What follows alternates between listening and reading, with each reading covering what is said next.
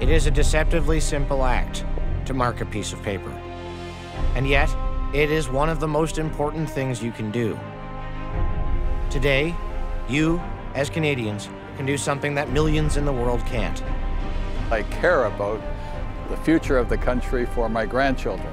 I'm really hoping that moving forward, we can make the environment a priority. I don't think Canadians really realize how rich we are. It's your power, and it's kind of your responsibility. So just think about it. You get to choose who will lead you, who will steer the course of Canada's future.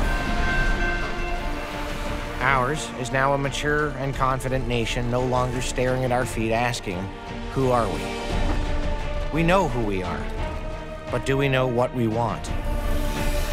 In many ways, your decision today will decide what Canada continues to value, what road it should take, and what paths it should avoid. Canada stands, you stand, at a crossroads. A people of many roots, we are connected by the majesty and potential of our home.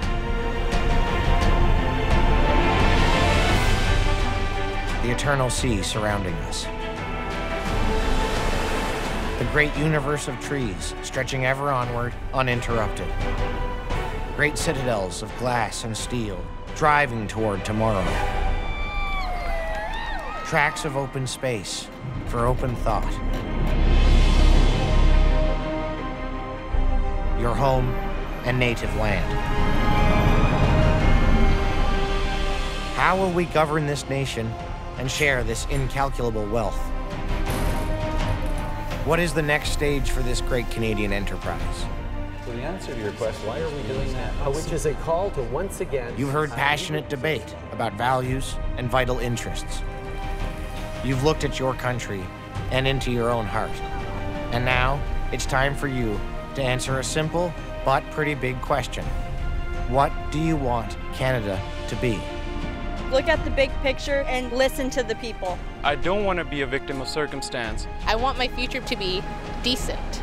Just do your job. This is your democracy. This is your country. And now that all of the arguments and appeals have fallen silent, yours is the only voice that matters.